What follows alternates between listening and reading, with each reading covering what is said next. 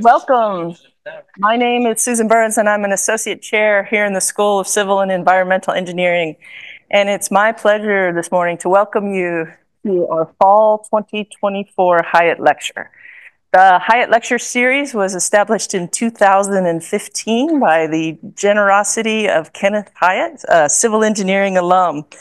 Today we mark the 19th Hyatt Lecture in the school, and it's really our great honor to welcome Dr. Gretchen Goldman. Dr. Goldman is the Climate Change Research and Technology Director at the U.S. Department of Transportation, where she also serves as the co-director of the DOT Climate Change Center. Dr. Goldman earned her BS in Atmospheric Sciences from Cornell University. She then saw the light and came to Georgia Tech, where she earned her MS and Ph.D. in Environmental Engineering. Dr. Goldman has a list of accolades that is amazing and long, and I'd take the whole hour if I read them all to you. But I want to highlight a few things. In particular, during her time as a student here at Georgia Tech, she was named the Outstanding Environmental Engineering PhD student in 2011. The Atlanta Bicycle Coalition named her Advocate of the Year. She served as the chair of the Bicycle Infrastructure Improvement Committee here at Tech. She also served as an SGA graduate senator. And finally, she served as president for our Association of Environmental Engineers and Scientists. So clearly she has passion and dedication for service. During her career, Dr. Goldman has also served in the White House Office of Science and Technology Policy, where she's led federal efforts on scientific integrity, Indigenous knowledge, climate and equity, air quality, and environmental justice.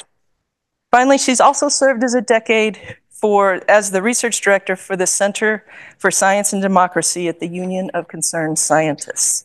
Here she led research and policy efforts on climate, environmental, and science policy decision making. So as I reflected on Dr. Goldman's career, it's quite remarkable, especially given such a short span of time in which she's been working. She's clearly demonstrated the ability to combine exceptional research skills with a passion and dedication for service. And she's made exceptional and substantial impact in what is arguably the most dire and critical problem that we're facing today. So it's with great pleasure that I invite you to join me in welcoming Dr. Goldman.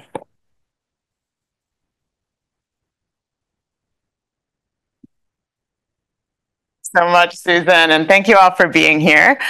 This is really special to me to be able to give this lecture because my time at Georgia Tech was really special to me, and I think it shaped who I am in lots of ways in terms of honing my skills and instilling my values and setting me on a trajectory to do more.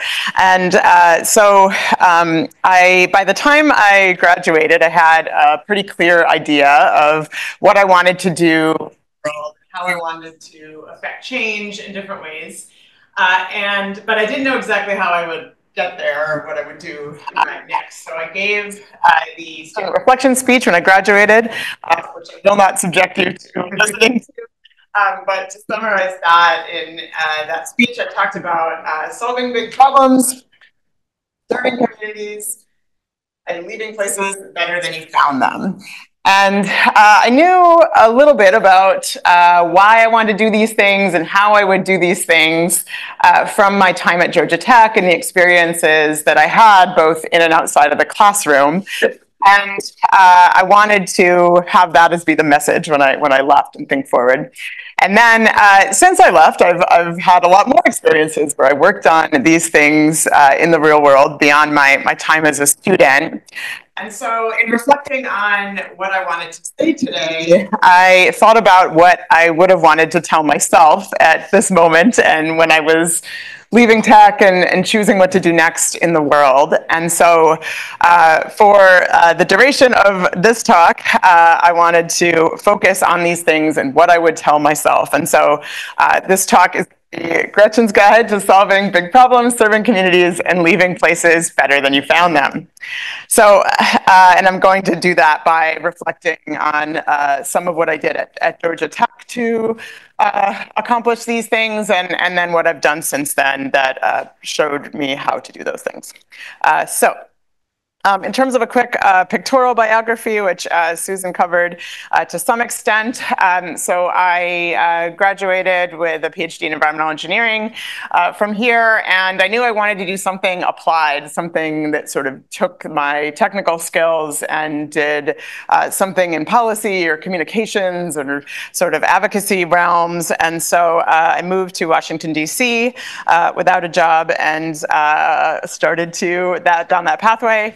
I got a position at the Union of Concerned Scientists, which is a nonprofit science policy advocacy group that does analysis and communication and advocacy on a variety of science policy topics, from climate to agriculture to vehicles and several areas. And I stayed there for a decade and did a lot of policy-aligned research and communications and mobilizing the scientific community and otherwise looking to move the needle on issues that had a big science or technical component, but had opportunities to move in the policy sphere.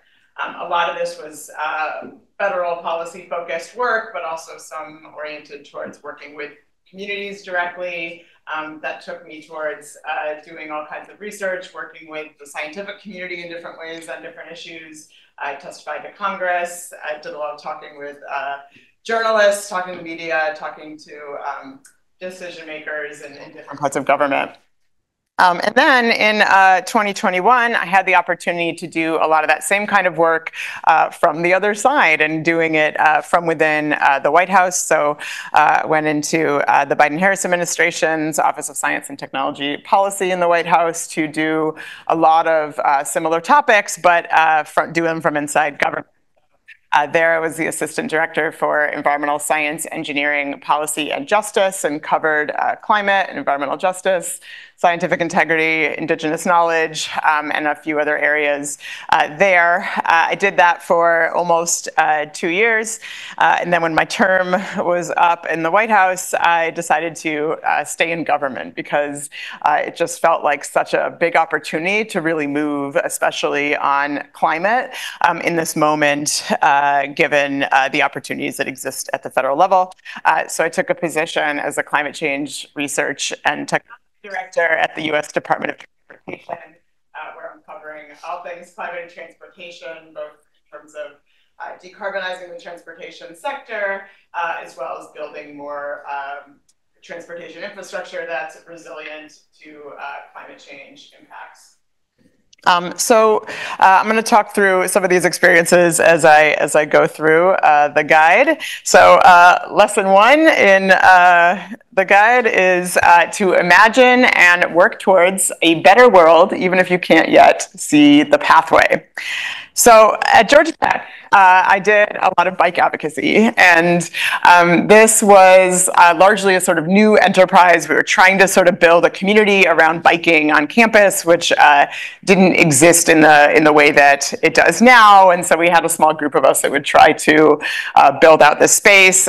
We successfully got facilities to build us this little cage at the bottom of the CRC parking deck to work on bikes, and the goal was to get more access to bikes for students who wanted bikes and to teach them how to work on bikes and do that, and then also improve infrastructure on campus, try to get more bike racks, bike lanes, ways to make it safer and easier to bike on campus. And so I did that for my duration here, but it was pretty slow going. By the time I graduated, we had successfully gotten a couple racks put on campus, and we had gotten them to put in some bike sharrows, so just the paint on the sidewalk, and that felt very accomplished at the time, and I was so proud of the paint on the sidewalk. Even when I graduated, I took a photo with the sharrow because it was such this little paint on the sidewalk. But now, if you go around campus, right, this is laughable unfathomably small because you all, I took this photo yesterday, are building lots and lots of bike infrastructure all over campus, and it's so much more than I ever could have imagined when I was a student. And so I thought this was a great example of just how much progress you can make if you start down a path, even if it's not clear how you're going to get there long term. And so later in my career, I also learned this lesson in big ways. So I wanted to start with a story about the Air Quality Public Health Act of 2020, which you have likely never heard of because it did not pass. It did not get passed into a law. But this was a bill that was proposed that I worked on when I was at the Union of Concerned Scientists. And what it would do was specifically help to address environmental injustices and who's exposed to air pollution. I did a lot of environmental justice advocacy at that time, was working with communities that were disproportionately impacted by air pollution and thinking about how to better improve their situation. And one big challenge with dealing with environmental injustices like that is the way that our air quality policies work at the federal level is not really designed to protect individual communities, especially those that are disproportionately impacted, because of where we put the monitors, because of how that feeds into regulations at the federal level. And so there's really this sort of mismatch of what the policies are able to do, just given the laws that we have, and what protects communities, especially communities that are at the fence line of a major industrial facility or otherwise sort of have a higher load of pollution exposure. And so what this act would have done is it would have required the U.S. Environmental Protection Agency to deploy fence line monitoring, so do more of that monitoring right where we know there's more pollution happening. And importantly, it would have integrated those monitors and the data you get from from those monitors at the fence lines into national emission standards. So this was the missing piece because it could link directly to policy outcomes for those communities. And it did that within the context of the Clean Air Act, but added those new authorities to it. And it would allow a lot more air quality sensors within communities so we could really get a better handle on the people that are most impacted from air quality problems. How are we going to improve that situation? So this was a bill we were working on. We were thinking through all the details. We were sort of helping develop what should this look like and what's the pathway by which you would be able to really tackle this and get better context for this. But the bill didn't pass at the time, and so it was really just to sort of build out the idea to sort of figure out what the policy pathway could be, but we didn't know how it was going to get passed at the time. But then, as you might recall, one thing that happened that was a huge historic moment recently was the Inflation Reduction Act passed. So when I was in the White House, this large legislation passed, and this represented the largest climate investment in history. And so this really has been this game-changing opportunity that has put the US on a trajectory to address climate change in ways that would have been unimaginable a few years prior. So this has invested billions of dollars in different parts of climate and clean energy efforts at the federal level, and really given us an opportunity to meet our climate goals and get to net zero by 2050. So this is a really big deal, and this came in, has been a big deal in all kinds of areas. But one thing that it also did, because anyone who sort of followed this might recall that the Inflation Reduction Act was sort of, it kind of happened all of a sudden. There was sort of, it happened in the background on the Hill. They sort of kept quiet about how they were doing it. And so there wasn't a lot of transparency in the public about what was in or out and how they were sort of getting it done. But one thing that made it into the Inflation Reduction Act was that Air Quality and Public Health Act of 2020. And so all those things that we worked on, that it wasn't clear what the pathway would be to getting it passed into law, are now in law because of the Inflation Reduction Act and because that was able to happen. And the only reason we could do that was because we took the time to develop out that policy idea so it was ready to go when the Inflation Reduction Act was moving. And so now that effort is underway, and the U.S. Environmental Protection Agency is working on those elements to try to improve air quality in environmental justice communities. So that has been a really important victory, and what's a much bigger victory of getting this climate and clean energy investments through. And then that's joined by the bipartisan infrastructure law that passed a little before that, and that's been a once-in-a-generation investment in our nation's infrastructure. And included historic investments in U.S. manufacturing efforts. And so altogether, these represent huge, unprecedented investments that can build us this clean energy future that we never could have imagined, or I couldn't have imagined before a few years ago. So we're now in a really different context as far as advancing climate change efforts and advancing clean energy in ways that can really move the United States in much bigger ways. And then just to throw in my little pocket of this, so this is sort of mobilized all kinds of programs across the federal government, lots of different ways, lots of exciting work happening. Just to give you one sampling of what that looks like, this is what it looks like in my world at Department of Transportation. So I'm launching a brand new climate research and technology program. So this is for the first time in the Secretary's office at DOT. There's a research program focused on climate change, and we've been able to do a lot of work, from doing external research investments to doing sort of applied analytics that sort of feed into policy and decision making at different levels of government on transportation and climate, and allowed us to really work with the policy division and get a lot done. And so there's things like this happening all across the government in big ways because of those legislative successes. All right, so that was lesson one. Imagine and work towards a better world, even if you can't yet see the pathway. Lesson two is don't underestimate your knowledge or skills. So I wanted to include this one because when I think back about my time at Georgia Tech and in school, one thing that comes to mind is that I think it is easy to underestimate what you know, because when you're in academic settings and when you're in an academically rigorous place like Georgia Tech, you're just very hyper aware of all the things you don't know because you're being tested on it. You're being asked that. As a grad student, yeah, I was being, you're trying to focus on the things you don't know because that's sort of the point, right? You want to push the bounds of knowledge and research. And I think one element of that is that it makes it harder to sort of remember all the things that you do know and all the skills that you have and all the things that are really valuable and contributions that you can make, even if they're not necessarily valued or recognized in the same way in this specific academic setting. And so for me, one way that this came up is I always felt like I wasn't a good technical speaker. I wasn't the way that I write and talked was more casual and sort of layman. And so I was always sort of self-conscious about that when I was in academic settings at conferences and everything, because it didn't seem like a serious scientist, right, the way they would talk.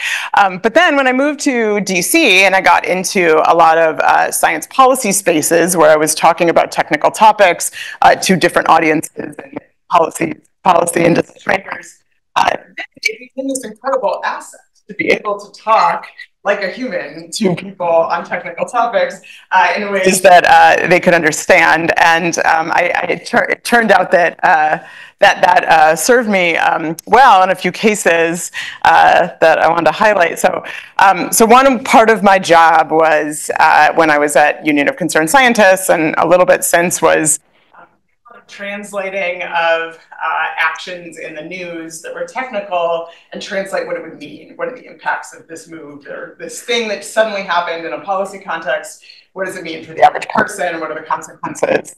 And so I did a lot of talking to the media, explaining things to the public, or explaining to decision makers what that looked like. And this one time, this event happened. So there was a move to kill this air quality committee. And I realized I was sort of uniquely positioned to explain what this was. So I did air quality my time at Tech, and I had been in the policy realm for a few years. And so I thought, okay, I can explain, what this means. But this happened, it was like 5 p.m. It was like late in the news cycle and the way that the news covers. And I thought, I got to get something else quick. My kids were already home. I couldn't like write a giant post where I explained it and, great. Okay, well, I'll just go on Twitter and kind of talk about what it is. And so I did, and I just started writing, well, this is pretty bad, and I talked through what it would be, and then they ended up actually pulling those tweets into the New York Times article that was about this because I was the first person to coherently explain what it was and what the impact was, and they needed someone to be able to explain it really quick. And so I thought that was a good example because, of course, if I submitted a paper to a scientific journal and I just wrote "this is bad," period, I'm pretty sure that would not be looked on positively. But in this context, it was helpful to talk like that. And then another quick example on that sort of general front I wanted to cover is I did a lot of on-air communications with the media in that same way to sort of explain news that was happening in real time. And so in 2020, one day I did this interview on CNN's Wolf Blitzer's show, The Situation Room. And the way these come in, they kind of say, okay, this just happened. Can you go on air in 45 minutes and talk about it? And I say okay, and but it was 2020, so everyone was working from home, and my kids were home and everything, and so I just set up this space in my living room to look, vaguely professional, and but the reality of the room I was in at that time looked like this. So I'm wearing shorts, like I had to get the camera, a chair, and there's of course toys everywhere. And the contrast was sort of funny, and I thought, okay, well, I'll just tell people and be honest about like what my situation is. So I tweeted out this photo, and it immediately went viral. So this tweet has now been seen by 25 million people worldwide. And I was immediately thrown into this giant media frenzy of being called by reporters and being asked to talk about the plight of working parents and the pandemic and what that sort of means. And so I had this sort of 36 hours of extreme fame that came out of this. So, but it was really like an opportunity, right? You educate people about the issue. I have an opportunity to sort of talk about the real challenges that did exist for parents and caregivers during the pandemic. And so it really just was kind of this notable moment. And I learned a lot of things. When 25 million people see a photo of your house, you get a lot of feedback about everything in the photo, and everybody figured out all kinds of things about my life based on that photo. Okay, so that was don't underestimate your knowledge and your skills. All right, lesson 3 is to take the time to understand the real world context of your work. So one thing that I think is true here and is true in lots of academic settings is you tend to be really focused on the academic portion, on the piece that's going to be on the test, right? What is the sort of technical element of what you're doing? And that can sometimes be detached from how those concepts, how those topics are covered when you get outside of the classroom. So one thing that I did that I felt really shaped my perspective on the world and really allowed me to do things beyond tech is think about the concepts I learned in the classroom and how those related to how they were dealt with in the real world outside of the classroom and other spaces. And so I was in environmental engineering, and I got really interested in environmental advocacy in different ways. I did a lot with the student groups on campus that focused on environmental advocacy, and that really allowed for a lot of opportunity because we're in Atlanta, we're in the capital. I would go to the state capital sometimes and work on policy efforts there, and could do some different efforts on campus to try to to get a sense of sort of how those technical concepts played out in the real world. And one thing that was really pivotal for me on this front is one time I went to go watch a court case in downtown Atlanta. There was a legal battle over a permit for a coal-fired power plant they were going to build in South Georgia, and you could just go and sort of watch them litigate it. And so I went and I listened to it, and they were arguing over, the modeling of the air pollution and what sort of, whether or not they had sort of adequately accounted for the pollution levels that would result from putting this power plant there. And I listened to them talk about my science. They were talking about the thing I was working on at Georgia Tech in my research group, but they were talking about it entirely differently than the way that we would have talked about it in the lab group. And the things that were important were totally different than what we would have said in a scientific context of how you would sort of talk about what the elements were that were important and what the uncertainties were. And it made me realize that things are just so different in different spaces, and the way that things are understood and the way that technical information is used when you get outside of academic environments can be really different. And so there's this critical need for someone to be able to translate those and to make sure those are aligned and that we're translating that information in a way that is most useful to make the best, most science-based decisions on things.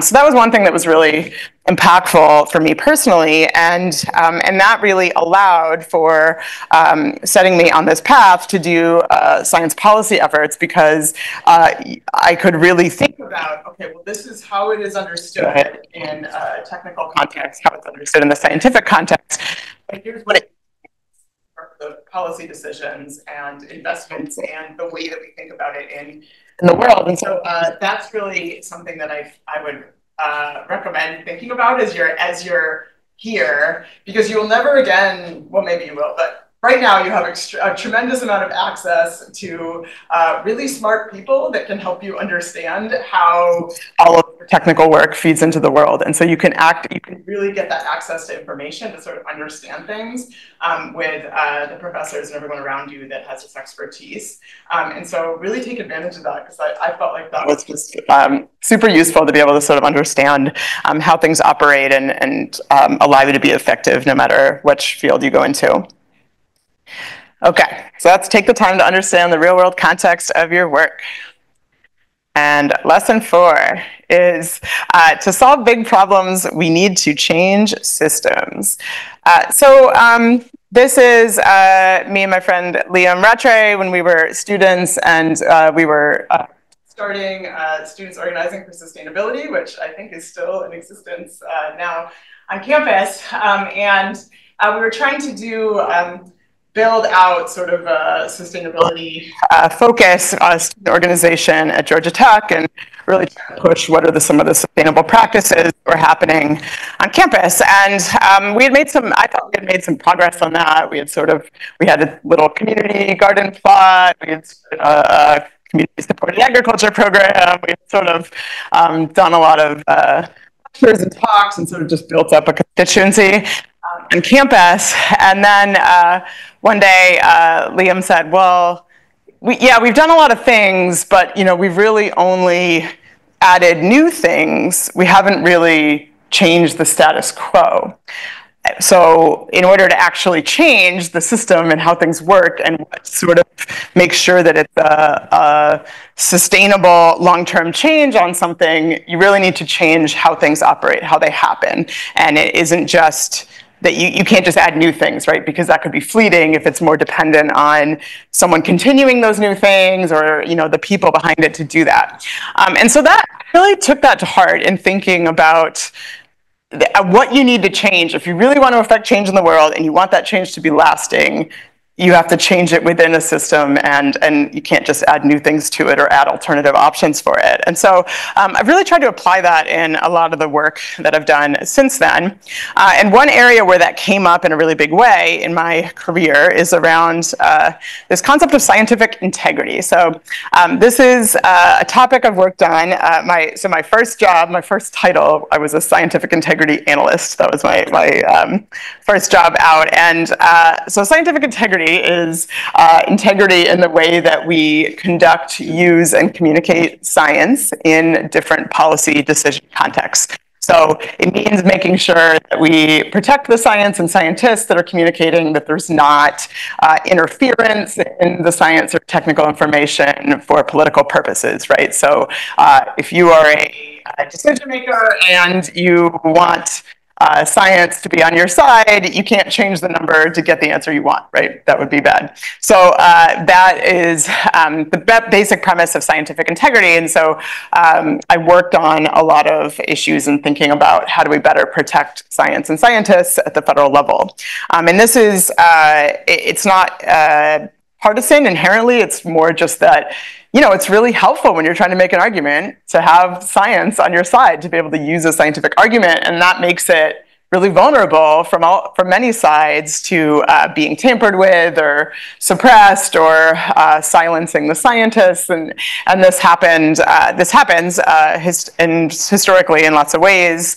And so my first job was sort of building the case for documenting this happening, sort of defining scientific integrity and what it was, and then helping to figure out what to do with it. And so over the years that I was at Union of Concerned Scientists, we did a lot of documenting problems. So times this sort of came up in federal context, ways that data or science was misused or sidelined in different ways. So we had to make the case that it was an issue. And then we had to start to try to build solutions. Say, well, how would you address that? What would you do differently to try to better protect science and scientists in federal decision-making contexts? And then we tried to work to get these changes into policy and practices at federal agencies and Congress. And so by the time this current administration started, we had this opportunity to do this in a bigger way, because we had taken the time to build out all the solutions, to really document what this means, define the scope, and come up with what could we really do about this general problem. So this is a piece we wrote in Science Magazine to say, well, here's what we think we need to do about this and how we can sort of improve it. And science always does these really dramatic photos, so I don't know if that's really what I would say was happening, but they took it very seriously. And so this is an effort that we pushed on. And so then in the Biden-Harris administration, they took this on in a big way. And the White House issued in the very first week of the administration a memorandum on scientific integrity to try to address this problem. And it laid out steps that would start to advance that work. Myself and others were brought in to help carry this out and work on this further. And we had a team of people from across federal agencies to figure out what this should look like within government. And then we did a big report to document the challenges and what sort of that looked like and should look like at the federal level. And then in 2023, we'll release the framework that sort of set the direction of here's what agencies need to set up this process. And then we just released last month a report to talk more about the status and really get a lot of these efforts in place at the federal level across the government. And so now we have 19 federal agencies have new final scientific integrity policies. These include all of the wish list that we in the White House wanted them to include, that protect science, protect the scientists, have really detailed provisions about what is and isn't allowed under this framework to make sure that the science isn't politicized in different contexts. And so all of these agencies having policies in place and scientific integrity officers in place that each have a human, at least one human, whose job is at the place to protect the integrity of all the science and scientists that are covered at that agency. And so this has really allowed for a lot of progress across the government, and this is equates to thousands and thousands of scientists in the government that are working that now have this new safeguard. And we've also now been working on integrating this in a lot of different ways. If you go to science.gov, there's that scientific integrity section, so it's sort of built into the federal system as it relates to science.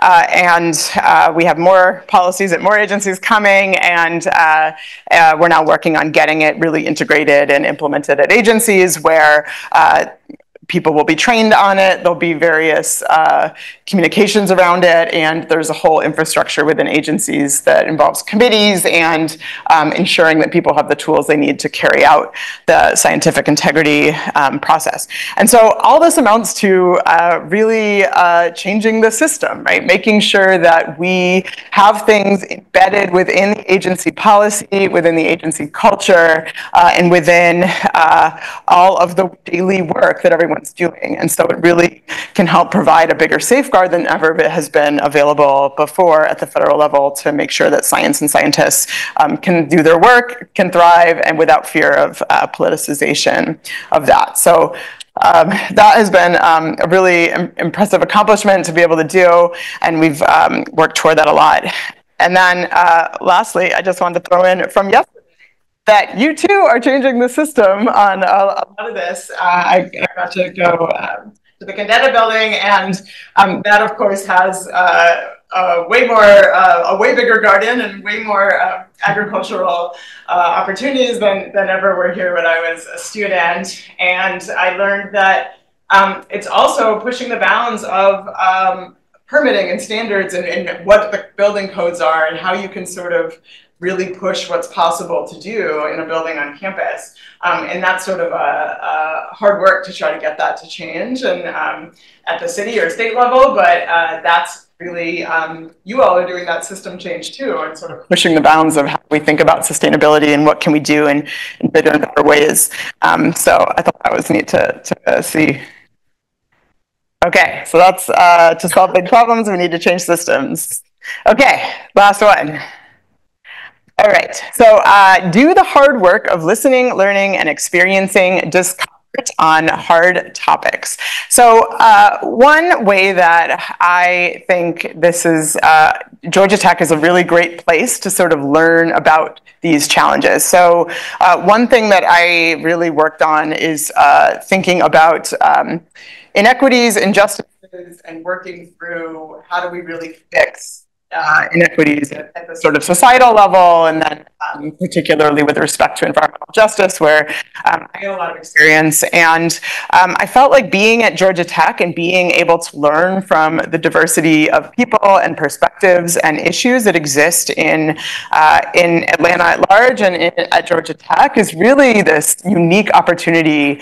And so I would definitely encourage you to take advantage of that and really do a lot of engagement with whoever you can and to really get a sense of how things work and what your role is in particular.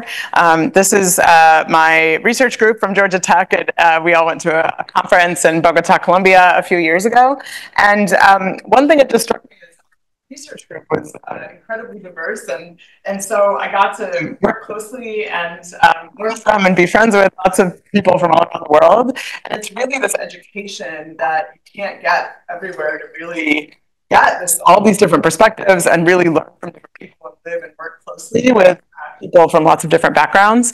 And the diversity of Atlanta too just adds to that huge opportunity to learn from a lot of different contexts. And, you know, I found that was really valuable for me personally to think about, well, what is my role given where I am, given the privileges and the background that I come from, you know, what does that mean for me to do this work and think about this in my career?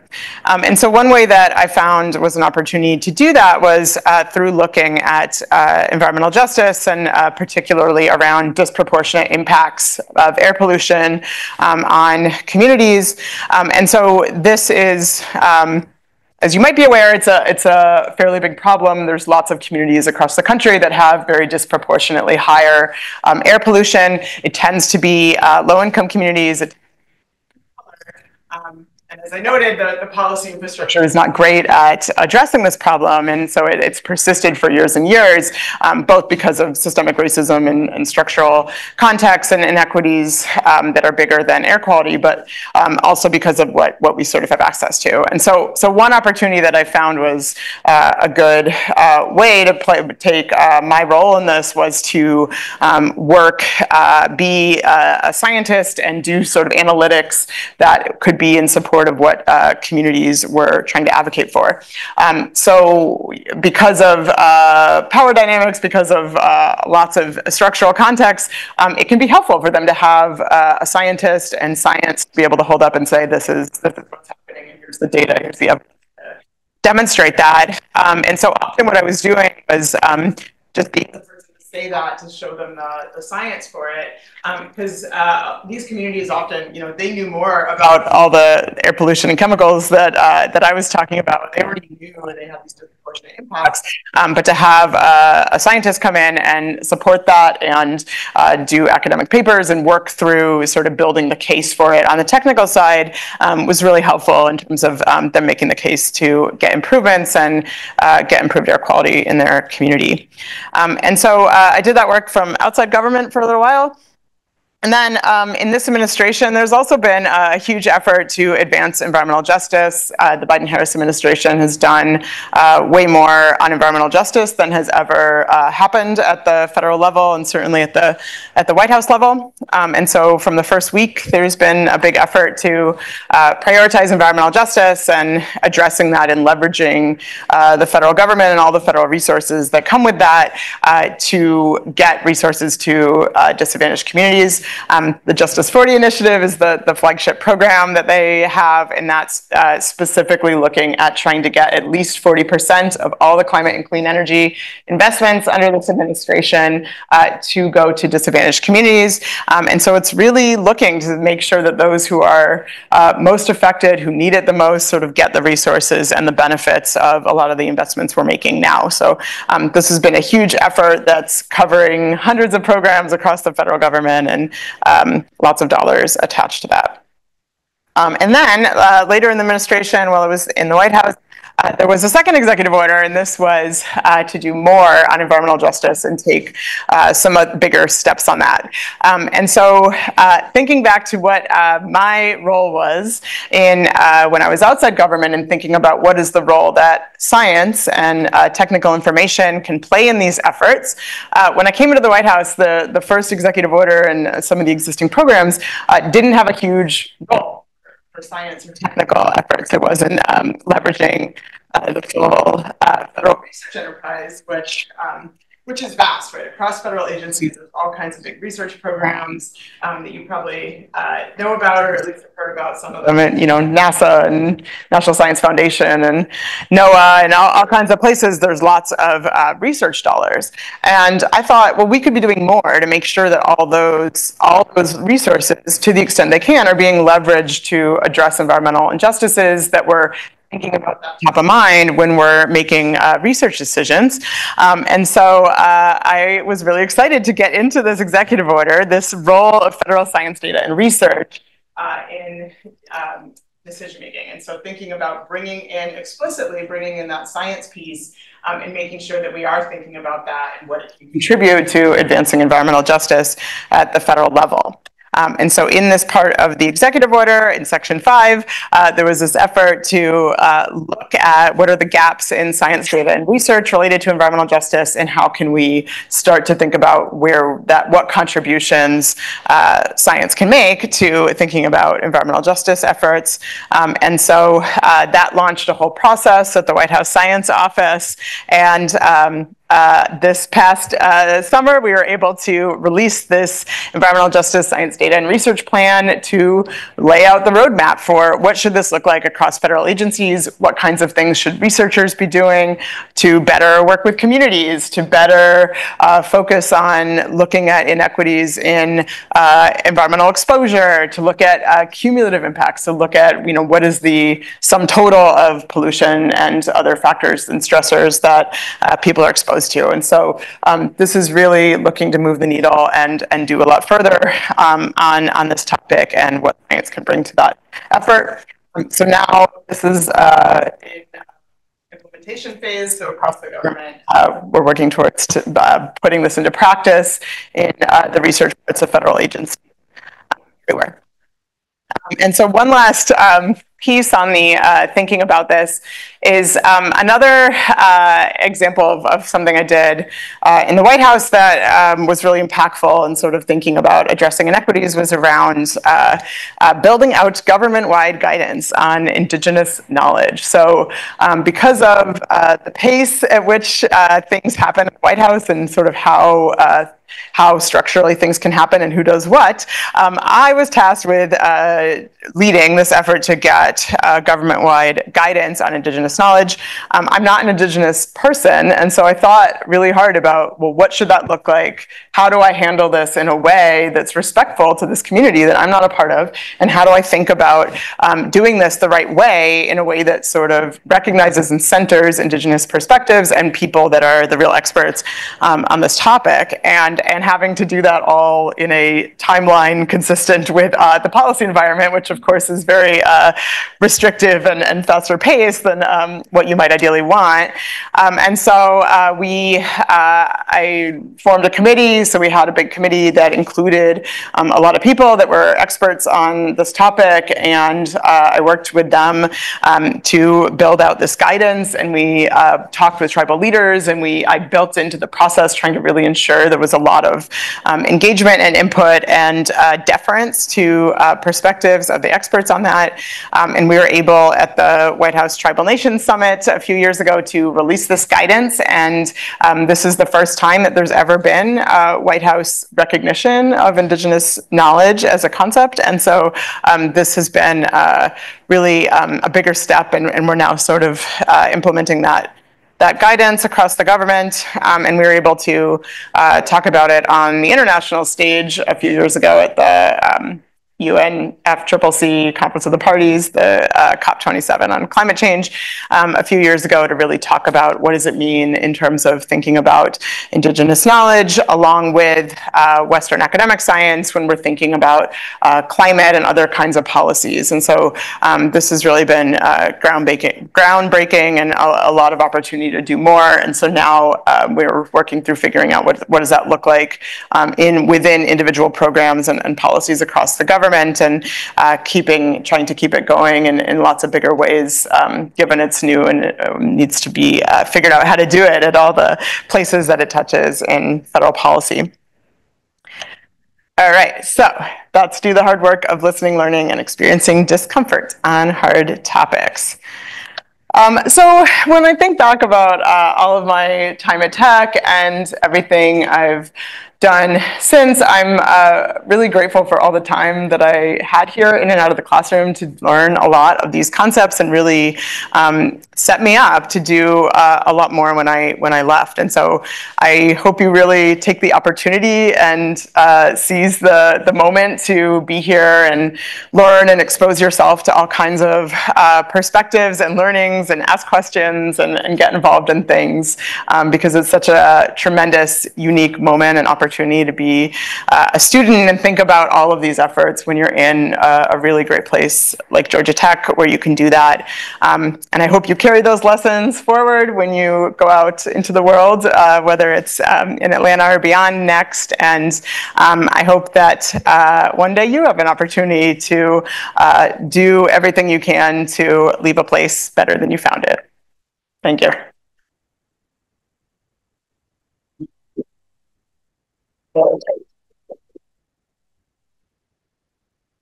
Thank you, Dr. Goldman, for your inspiring presentation. And we really appreciate your valuable time, valuable information that you share with us. And now we are in the Q&A section. So if you have any question, feel free to raise your hands.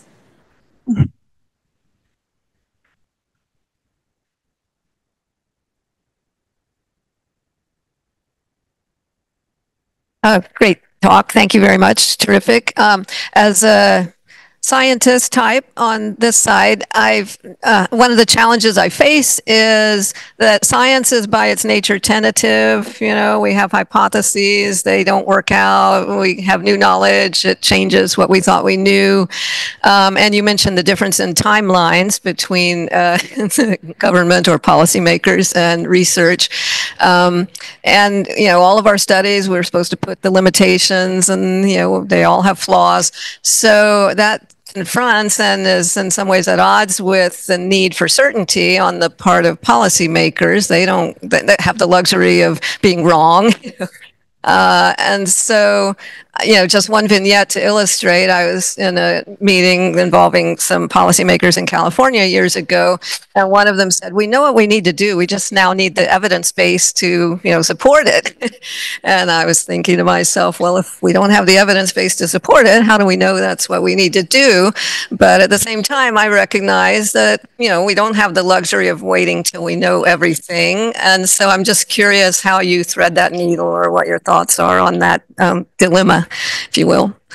It's a really good question, and that's sort of the fundamental friction of being in this space. And so, one way that I think about it is that the relevant question is different when you're in an academic setting than when you're in the policy setting. So, you know, here, right, you want to know, you know, how certain are you this is true, and what can we say, and what are all the caveats about why that might not be true? And so the relevant question is more focused on that certainty. And in the policy realm, it's just very different dynamics, because like you said, it's either some situation where the train is moving whether you're there or not. And so it is probably in our interest as technical experts to make sure that it includes the evidence and the technical knowledge to the extent we know it at this moment.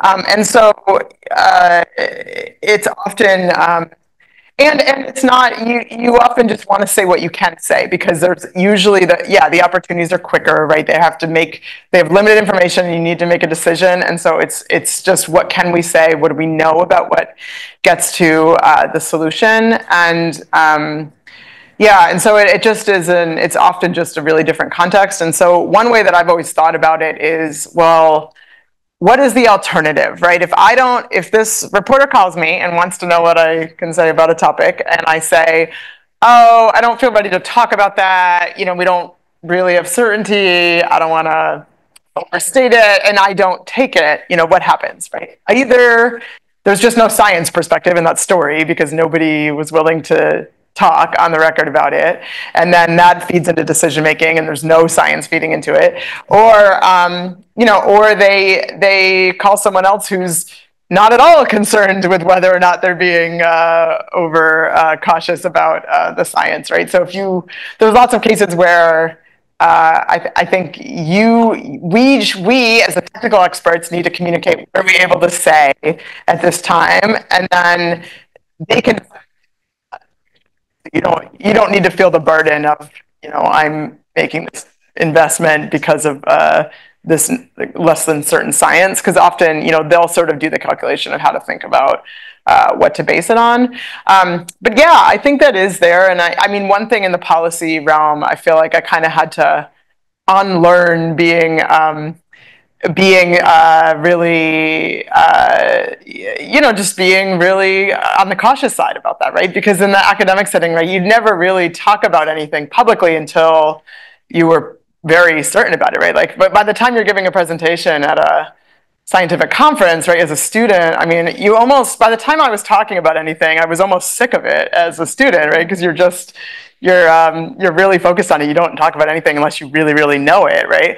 But it's just a very different context, and I think it goes back to knowing what you, remembering all the things you do know, because even just you saying what is sort of some obvious fact to you in the scientific realm could be really impactful for someone to hear that's in the policy space and isn't sort of engaging with the content as much. So even just saying like some base level thing that's probably fairly obvious to an academic researcher can be really valuable in a policy setting where they're not engaging as closely to the technical knowledge.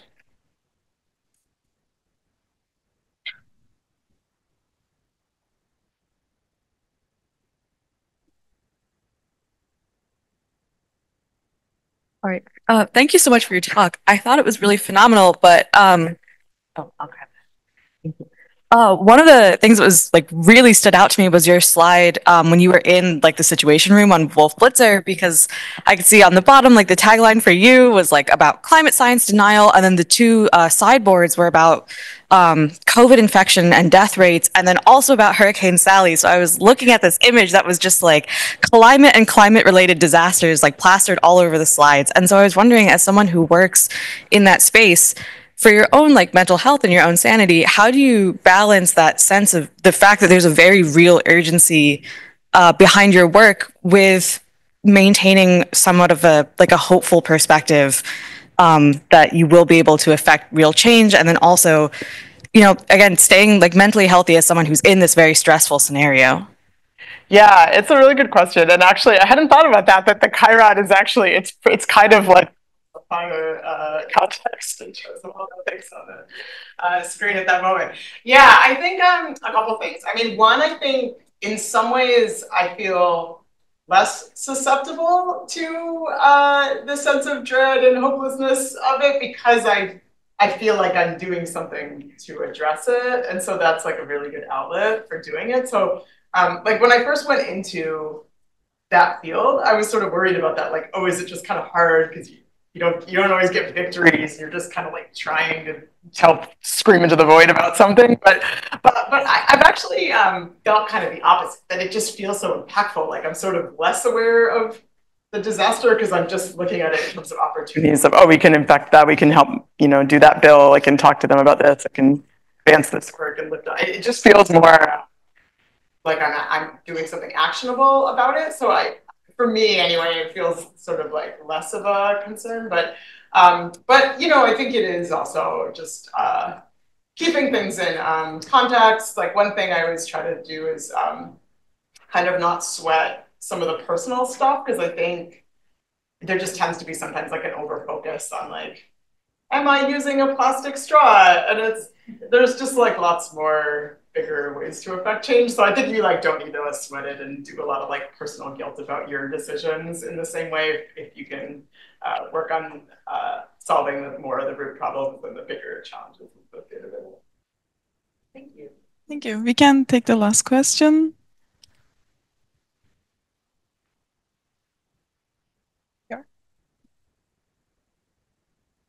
I was wondering, in the same vein as Professor's question, has there ever been a time that you're familiar with when the data that was collected ended up changing the direction policymakers were taking? That's a good question. Let me think of a good example that's like concise enough to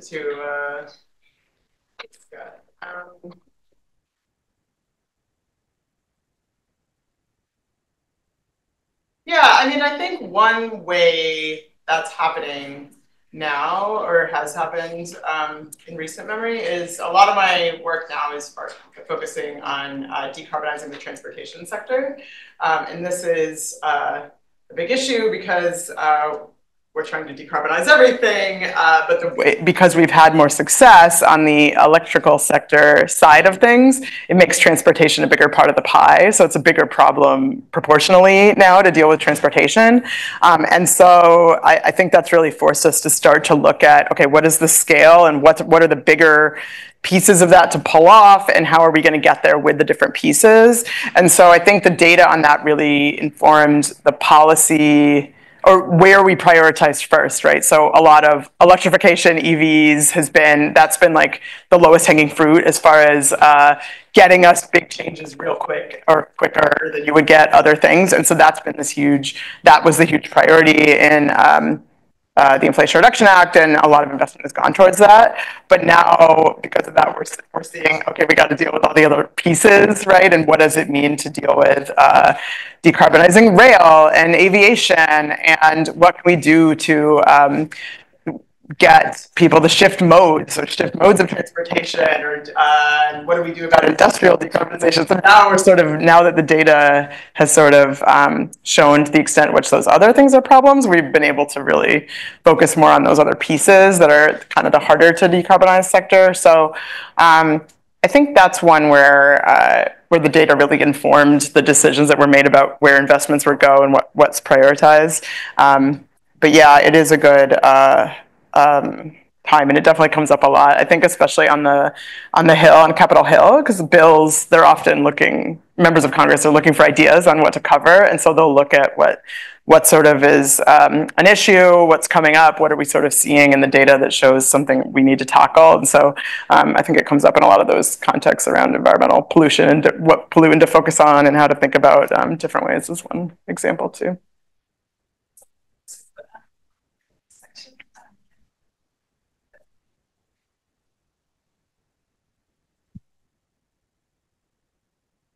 So we really appreciate you taking the time to present this wonderful lecture. Thank you. I really enjoyed the guide to big problems and how you talked about being as proud of the Sharrows on campus as your role in the Inflation Reduction Act.